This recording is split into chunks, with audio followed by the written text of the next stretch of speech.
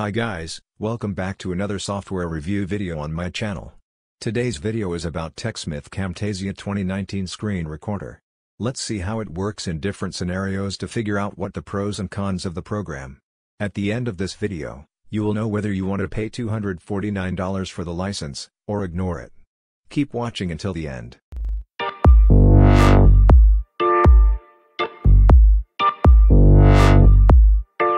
First thing first, let's talk about its capability.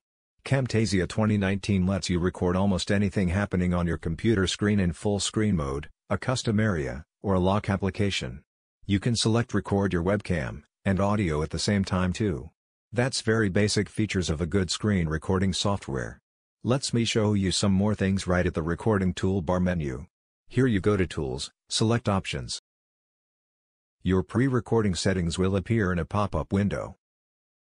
In General tab, there are a couple of important things you may want to know. By default, Camtasia will capture your keyboard shortcuts, which means all the keyboards you use during the recording will be captured by Camtasia. It looks like this example.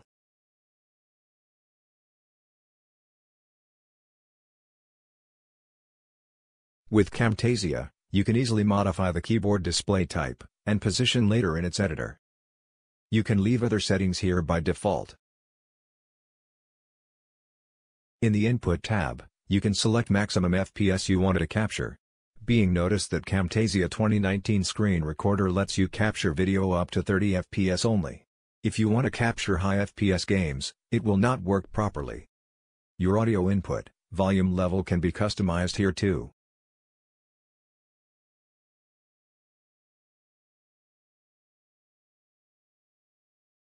Uncheck this box if you don't want to record system audio. If you select record your webcam, or a camera, connected to your computer, you can customize its lighting settings right here. For example, I turned on webcam recording function, but the lighting condition in my room is not very good. Let's turn on the low light compensation option, you will see the difference.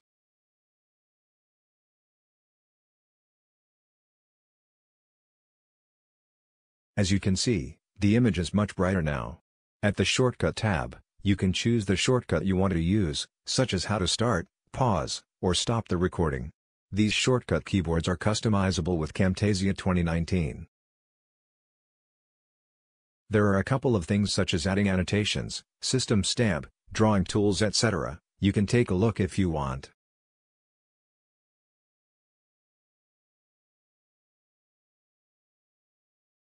Here are a couple of recordings I created with Camtasia 2019. I captured a streaming football match on YouTube, a gameplay, and a short software tutorial with Camtasia. Being noticed that, whenever you hit stop recording, you will be redirected to Camtasia Video Editor for further editing work. Your recording is not finished yet. You must render, or export that file to get the final result. That's one of the major differences between Camtasia and other screen recorders on the market. For me, it's a pros as I can cut out unwanted parts in the recording, add annotations to my tutorial. It may be a cons to those of you who don't need further editing work as it takes more time to render the recording.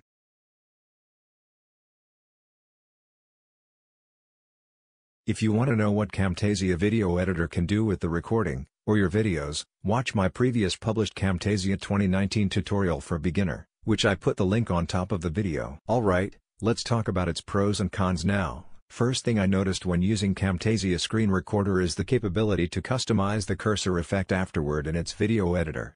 It's very useful as I am not quite good at pointing my cursor at the right place while talking. Secondly, the program will record separated audio track, one track for audio from the microphone, and system sound comes together with the video. This workflow gives you an option to record your narration after you finish screen recording. Thirdly, this screen recorder is one of the most lightweight software I've tried. It does not cause jerking issue when I run the program like other tools. Finally, this screen recorder comes along with a bunch of useful features in its video editor for online trainers. This is the main reason why so many people love to use Camtasia. Let's talk about the cons now. The very first thing you should be noticed when using Camtasia screen recorder is of course the time-consuming workflow. You will need to render your recording again once you finish it. Secondly, you can only record maximum 30 FPS, which is not enough for those of you who want to record gameplay, or live streaming movie that is broadcasting above 30 FPS. Thirdly, Screenshot Tool is missing in this software.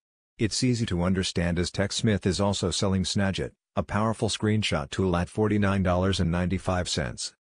Finally, Camtasia 2019 license price is pricey compared to other alternatives I found on the market. That's everything I want to say about TechSmith Camtasia 2019 screen recorder in today's video. I hope you got all needed information to make your own decision. If you have any question about this software, don't hesitate to leave your comment below. For those of you who want to try Camtasia 2019 free trial version, go ahead to the links in the description. Thanks for watching and I will see you in my next videos. Bye for now.